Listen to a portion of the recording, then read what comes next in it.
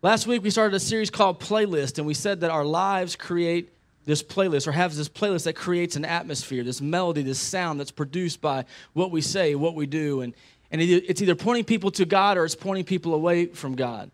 And the challenge for all of us is to say, what is my life doing? What is my life saying with with the words I use, with the actions I have? What is my life saying to people when they see me and come in contact with me? What is the environment, the atmosphere around my life? And is it pointing people to God? If it's not, then we need to reevaluate that as believers and disciples of Jesus. I want to shift a little bit this week and talk about what that looks like within the church, the sound of the church, what that looks like. When we talk about the church, there's values that make the church who we are and how we operate and how we conduct ourselves, these values. And values, they really show and represent the convictions of somebody. And not only that, it also shows what they believe, their ethics, and how they live their life, and all that kind of stuff. And so there's 4 core values that I think we can look at for the church in general, not just Life Church, but how the church should be in general. 4 things I want to talk about today is love, worshiping in truth, fellowship, and transformation. And I believe those 4 things are kind of really, every church should be deeply entrenched with these core values. Otherwise, I would question whether or not they are a biblical church. And Acts 2 is one of my favorite places to go with that. But I want to start with love. Let's go there first. Can we do something together this morning? A participation thing. We all know John 3:16, right? Can we say it? For God so loved the world.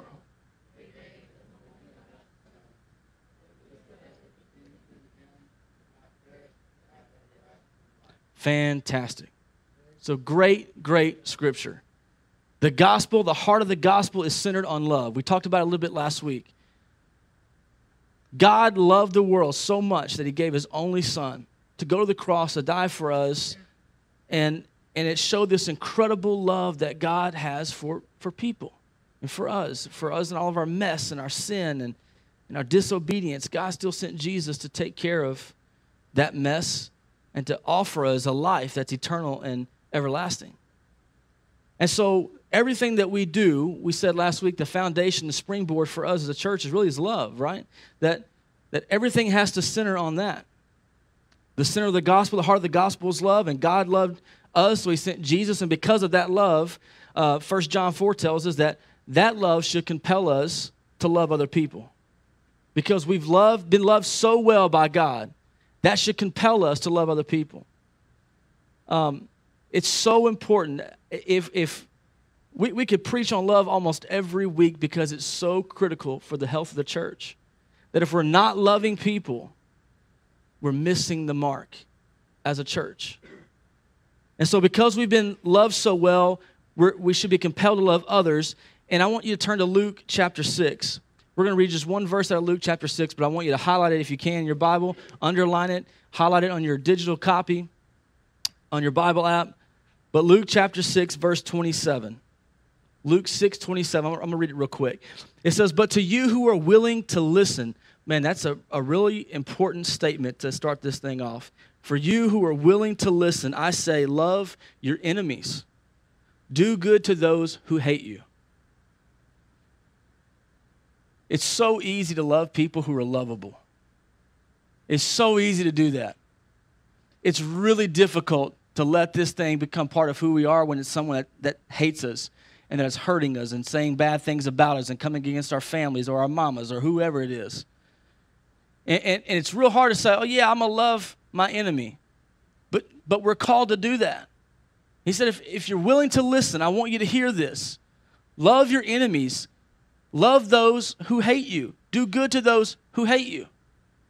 I look at, I don't want to rabbit trail, so if I do too much, Chris, throw something at me, okay?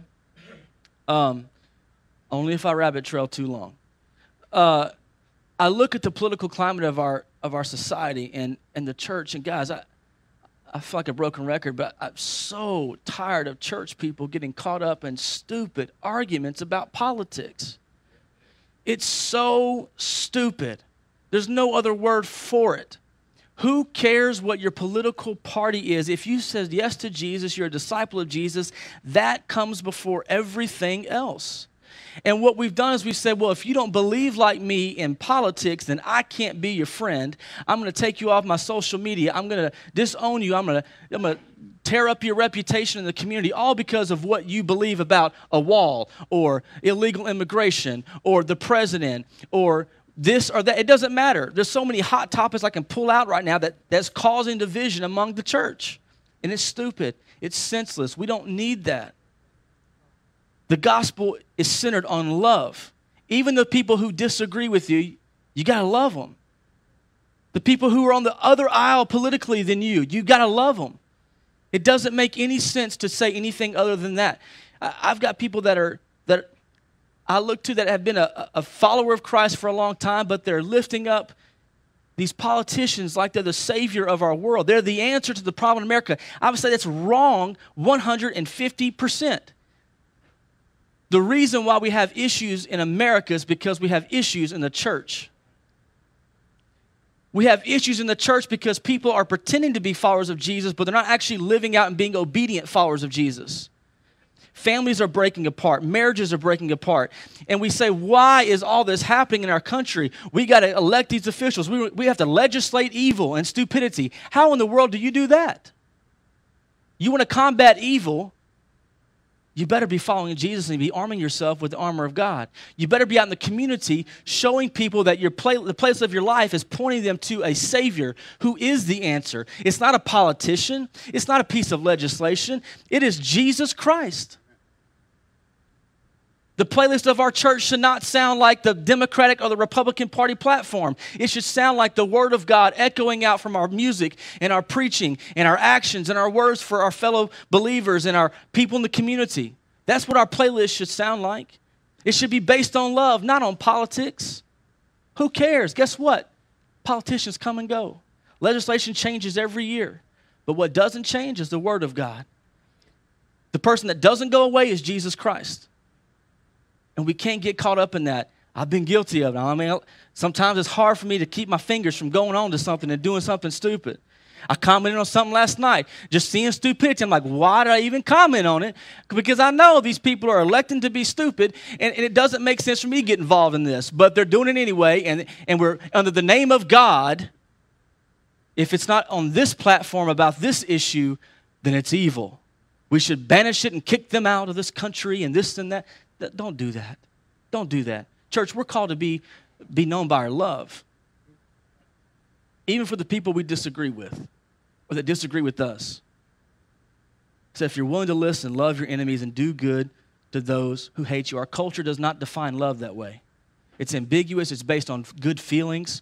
If you do good to me, I'll do good back to you. I'll love you. But if you hurt me, well, you know what? I may not like you. I may even hate you. That's the way our culture dictates what love really is. And even that word's thrown around so much, it's lost its true meaning. We've become desensitized to what love really is. Church, I'm telling you, love has a name. His name is Jesus. That's what we look to. You want to know what love looks like? God sent it to the cross. He sent love to the cross for us, for you and I. And the playlist of our church should sound like heaven. It should mirror the Word of God in everything we say and everything we do. Romans 12:10 says, love each other with genuine affection and take delight in honoring each other. Jesus said, you'll be known as my true disciples by your love for one another. If you're hating people, don't tell me you're following Jesus, because I'm probably going to call you out on it, and then you're going to be mad at me, and then you're going to hate me.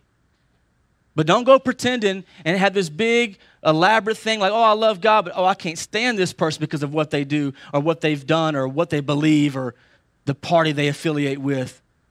Who cares? Who cares? At the end of the day, what we're talking about is people's souls. We're talking about eternal consequences for how we act and how we treat people. And if we're not loving people the way Jesus has called us to love them, we're just pretending to be followers of Jesus, but we're not really followers of Jesus. The cool thing about rabbis and disciples is that you can take the rabbi away and the disciples look just like the rabbi. Can that be said of you and I? Can that be said of you and I about who we profess to follow and learn from? Y'all, if y'all wanted something light and fluffy, y'all need to go down the road because if you haven't caught on yet, today's not that day, all right? Romans 12:10, love each other with genuine affection and take delight in honoring each other. Take delight in honoring each other. There's so much, such a lack of honor in the church, it's unreal. It's unreal. Listen, our playlist, when people walk in, we have to stop feeding the mindset from the outside looking in that we're hypocrites. We've done that so well. It's time we reverse that, all right? It's time we reverse that. We get mad when people say the church is hypocrites, but they're not wrong. They're not wrong. The majority of the time we are hypocrites. We say one thing, we do another. We don't have to be perfect people. We have to be people who are on a journey of looking like Jesus and allowing God to transform us every single day. And then one day we get to be face to face with him. And it's going to be a beautiful experience like nothing you've ever seen before. So in the Word of God, love is defined for us in 1 Corinthians 13. I've used it a lot in weddings. I'm going to read it to you this morning, and I want you to bear with me. You can follow along in your own translation. I'm going to read it from the Passion Translation this morning. We don't have it on the screens for you. But 1 Corinthians 13 really shows us the love that God has for his people, and it shows us the love we should have for each other. But I'm going to just start, and I want you guys to bear with me as I read this. Verse 1, it says, if I were to speak with eloquence in earth's many languages and in the heavenly tongues of angels, yet I didn't express myself with love, my words would be reduced to the hollow sound of nothing more than a clanging cymbal from Jeff's drums. And if I were to have the gift of prophecy with a profound understanding of God's hidden secrets, and if I possessed unending supernatural knowledge, and if I had the greatest gift of faith that can move mountains, but I have never learned to love, then I am nothing. And if I were to be so generous as to give away everything I own, to feed the poor, and to offer my body to be burned as a martyr, without the pure motive of love, I would gain nothing of value. Love is large and incredibly patient. Love is gentle and consistently kind to all. It refuses to be jealous when blessing comes to someone else. Love does not brag about one's achievements nor inflate its own importance. Love does not traffic in shame and disrespect nor selfishly seek its own honor. Love is not easily irritated or quick to take offense. I think I should read that one more time. Love is not easily irritated or quick to take offense. Love joyfully celebrates honesty and finds no delight in what is wrong. When I look at online and what the church is doing with politics, there are people who are happy that other people may be suffering or that they're on the wrong side of a debate. That's crazy, and it doesn't reflect Jesus.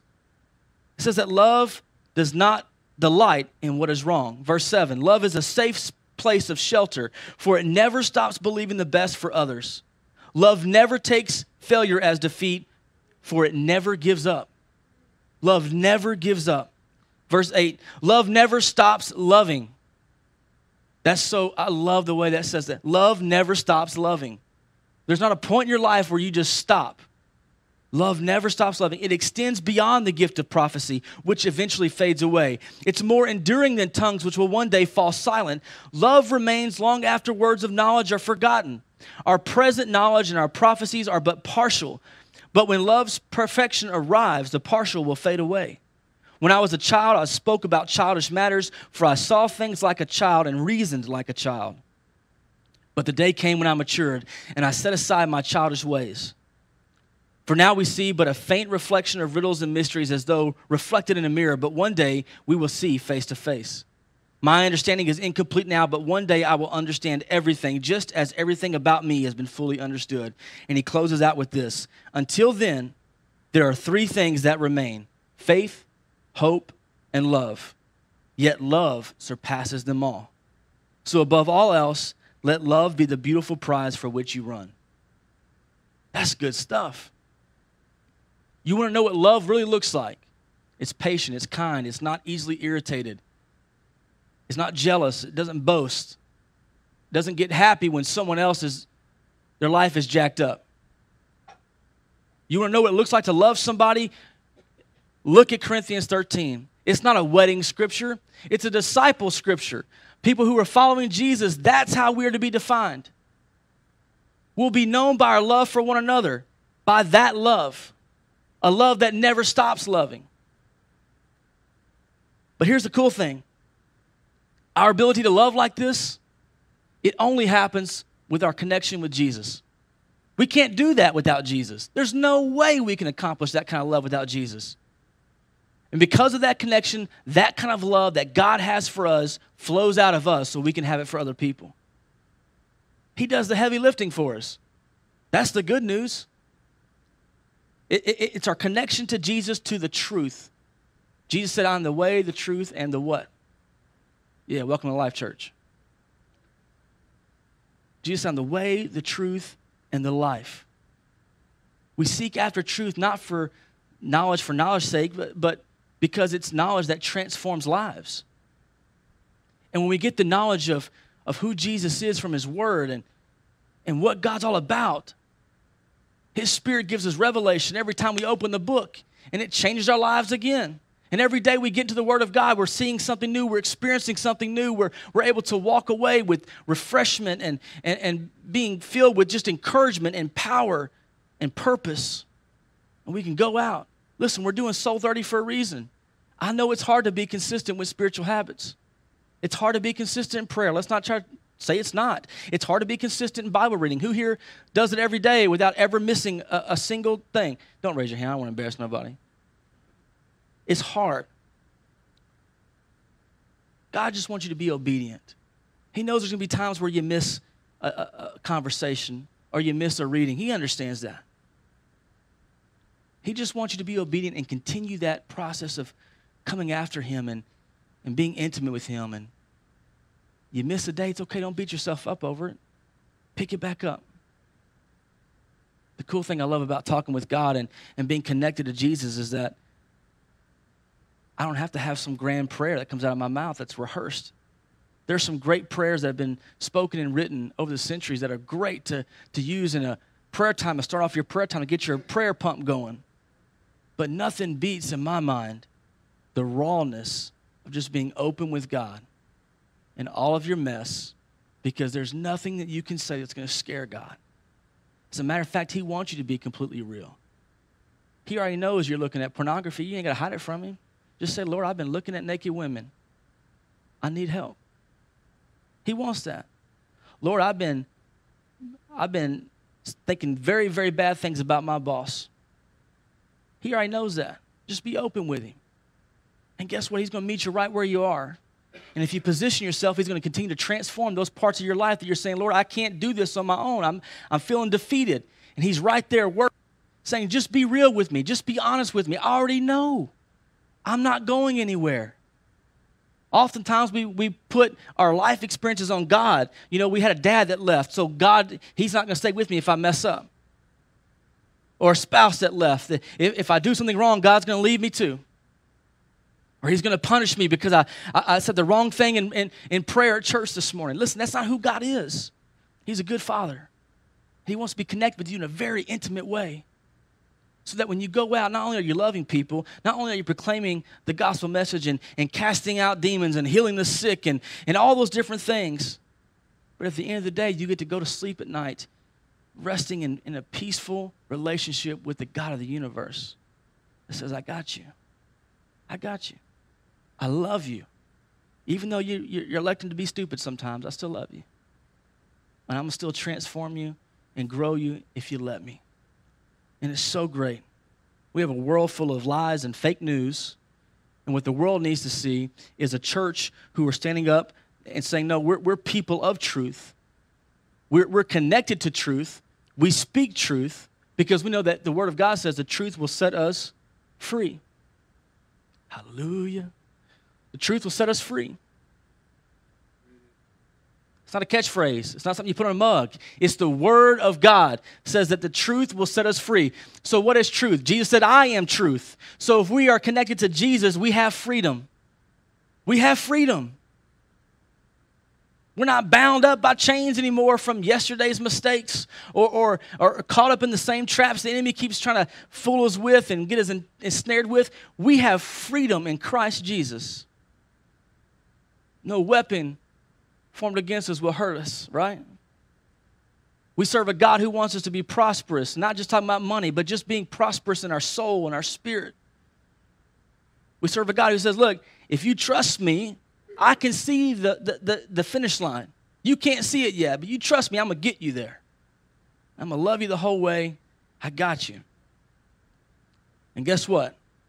If we're not modeling that lifestyle of truthfulness, there's no way we can convince anyone that Jesus is good, that he's worth it, that he's worth putting behind all the stuff from our past or the things of the world to follow if we're not modeling truthfulness, if we're not showing people what it looks like to be like Jesus and what the real Jesus offers. If we don't model truthfulness, we're going to miss opportunities for other people to be connected to him and to the family of God. We can't afford to do that, church. People are dying every day. We can't afford to play games in church any longer.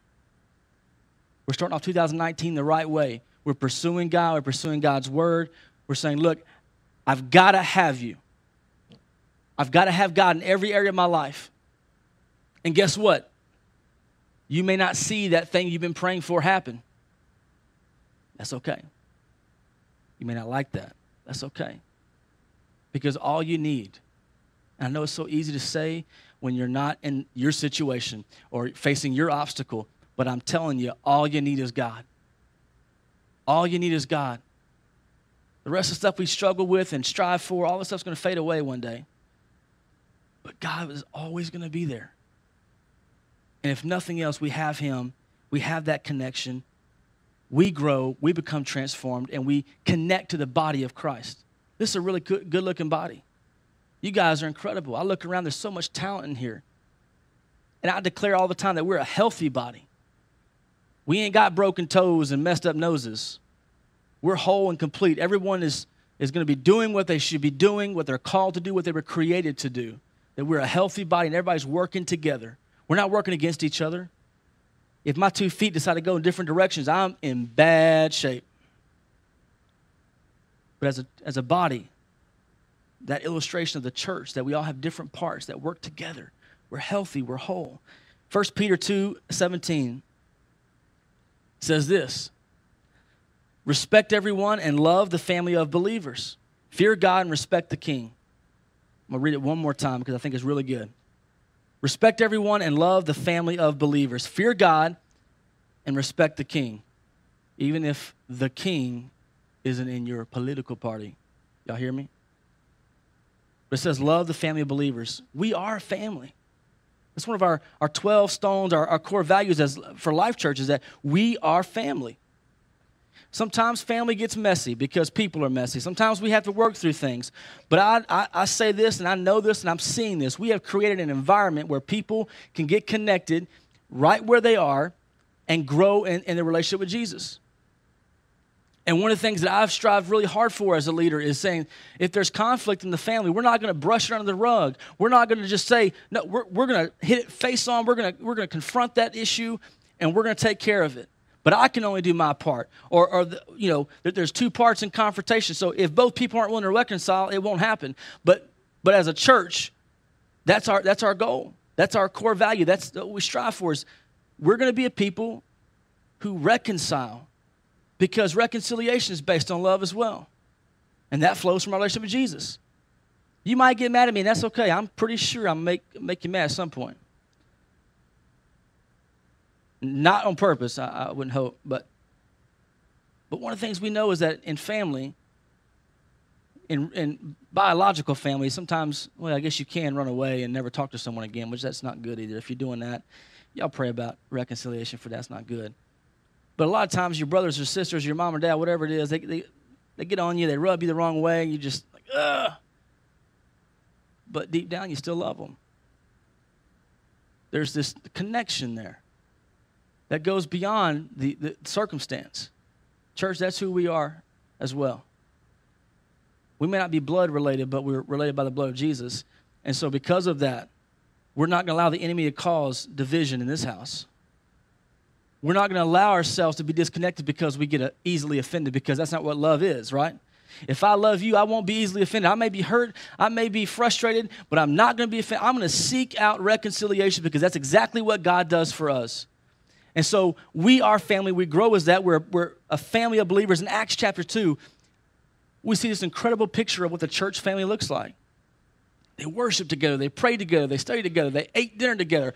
They prayed together. They ate dinner together. I mean, they ate dinner together. Y'all, my phone's not broke wherever it's at. Y'all invite me over for dinner, all right? But as they did that, they helped each other when there was a need. If someone was in trouble, they had a need, they helped them out. And they grew. They grew so big. It changed the world because they were a family. They understood love. They understood pursuing truth, which was Jesus, and not compromising on that. And they grew because they were a family. When we're born again, we become brothers and sisters in Christ. I'm your brother. What's up? One of the things we want to do here at Life Church, hands down, and I think we've done it, and we're maintaining it, and some of you are the product of that, but that we want to create a loving environment, a safe environment, where people can come as a family, worship, learn, share life, and ultimately grow together in Jesus. That's what we're trying to do here. Not so we can hold you in these walls, but so we can release you out into the world to be disciples of Jesus, who are going out and finding people who are lost and broken in a lost and broken world and saying, listen, there is hope. His name is Jesus. If your mindset about church is you come and you participate and you go home, you've missed it. Listen, church is not a service, it's a people. You are the church. You are the church.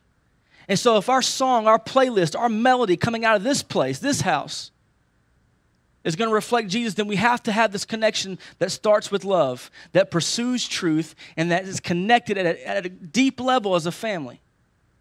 And as we have that connection, we know that Jesus changes everything, and our relationship with him is core. And what happens is it doesn't just give us a place to go to when we die. That's great. I'm so thankful that I have a place to go to when I leave this earth, that I could just spend forever with Jesus. But it also unlocks change that happens in our present life. All of this changes. All of it changes. Paul says, renew your mind, right? The Spirit of God renews our mind to give us a different viewpoint of the world.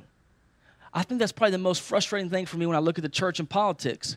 It's because we know we should be renewing our mind, which changes our worldview and changes how we see people, but yet we still take on this old mindset and look at politics differently than any other issue in our life. Because for some reason we can do that. We can just stick it in its own bucket in life and that's it. And so we can say and act and do whatever we want to do with that particular thing in our life. But if our minds are being renewed, then we look at that differently, because guess what? Whether you agree with the wall or not, with illegal immigration or not, those are still people. They're still people. And guess what? The terrorists in Iraq and the Middle East, they're still people. If I'm not mistaken, I believe John 3:16 says that he came for the whole world, even the bad people, people that want to kill and steal and destroy and act like the devil. He came for those people too. You may not like hearing that, but that's the truth. And so what does our life song, what does our playlist say about those people? I remember being a kid, I read that scripture one time where it said, love your enemies and do good for those who hate you. And I thought, and I prayed about this to God. I said, God, should I be praying for the devil? He's my enemy. Should I be praying for him? I'm not getting to that this morning. But I really reflect on that as a young kid. How far does it go? How far do I take this command to love my enemies? How far? Corinthians 13 says, love never stops loving. Now, don't go home and say the pastor told you to go pray for the devil. We ain't getting all that. Lord, if you're watching, y'all disregard that, cut that out, the replay, whatever. But I want you to know that with transformation that happens, everything changes in how we view the world and people. And we can't forget that we are in the people business. You were once lost and now you're found. and found people, go and find people. Rescued people, go and rescue people. If you're not doing that, I don't want to get in trouble this morning, Chris. We're known as disciples of Jesus by our love. Jesus also said to go out in the world and make disciples. He said, go out and preach the gospel and push back the kingdom of darkness. Heal the sick, cast out demons, all these different things. Listen, if you're not doing that, I'm not sure you can qualify as a true follower of Jesus. And that's hard to say. It's probably even harder to hear. But we can't just take one section of what Jesus said and feel good about it and say, I'm a follower of Jesus because I said yes to Jesus. That's great. But the demons believe too. If we're not being obedient disciples of Jesus, we're missing it. And church, we're not going to do this year like anything in last year in the sense that we're not going to compromise on the Word of God. And if it's hard for you to hear this morning, I'm so sorry about that. You can write Jesus a letter and talk to him about it. But the Word is pretty clear. He said, if you love me, you're my true disciple. If you love other people, you're my true disciple. Go and make disciples. Go and teach. Go and baptize. Cast out demons. Preach the gospel. Love your enemies. Pray for those who hate you and persecute you. That's what discipling, the life of a disciple looks like. Those things. So when I ask you what your playlist sounds like in your life, is it pointing people to Jesus or not? Is it pointing people to a false reality of who God is? Or is it pointing them to who God really is based on his word? 2 Corinthians 3 says this, so all of us who have had the veil removed can see and reflect the glory of the Lord. And the Lord, who is the Spirit, makes us more and more like him, so we are changed into his glorious image. Thank you, Holy Spirit, for transforming our lives so that we look like Jesus. Because we can't even do the things I've just said to do without the Holy Spirit. And guess what? It's a free gift that God gives us. It's like, here, take it. Take my Spirit and go change the world. Go change the world. Here's what's so cool. I'm going to close with this. At Life Church, we're a group of people who are changed people. We're changed people. And our desire, our heart, especially from our leadership team, our heart's desire is to see others' lives changed. And when we see changed lives, we see changed communities. So if you're looking around Orange County, if you've ever said anything negative about Orange County, I want you to think about this from this perspective. If you ever said there's nothing here, that this place is terrible, whatever it is you want to say, what you're really saying is that the people here are terrible. You're not talking about buildings.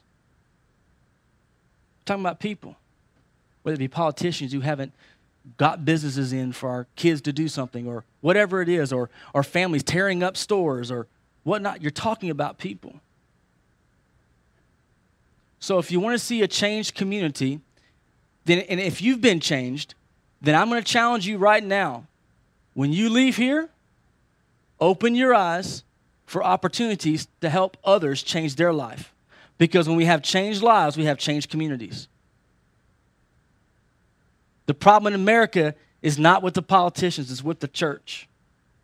We got to get ourselves together and operate the way Jesus called us to operate. Otherwise, you're just keeping a seat warm and you're pretending. And one day, at the end of the age, when we're face to face, there will be people who are saying, but I did this for you, God. I prayed. I served in church. He said, I don't know who you are. There was no love.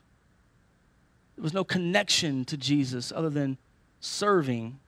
There was no real connection. There's a lot of people who know about Jesus but don't really know Jesus. And for people who know Jesus, our job is to go out and show them that our atmosphere of our lives are helping them understand that, whoa, this is bigger than just an amen, the altar. This is a lifestyle change.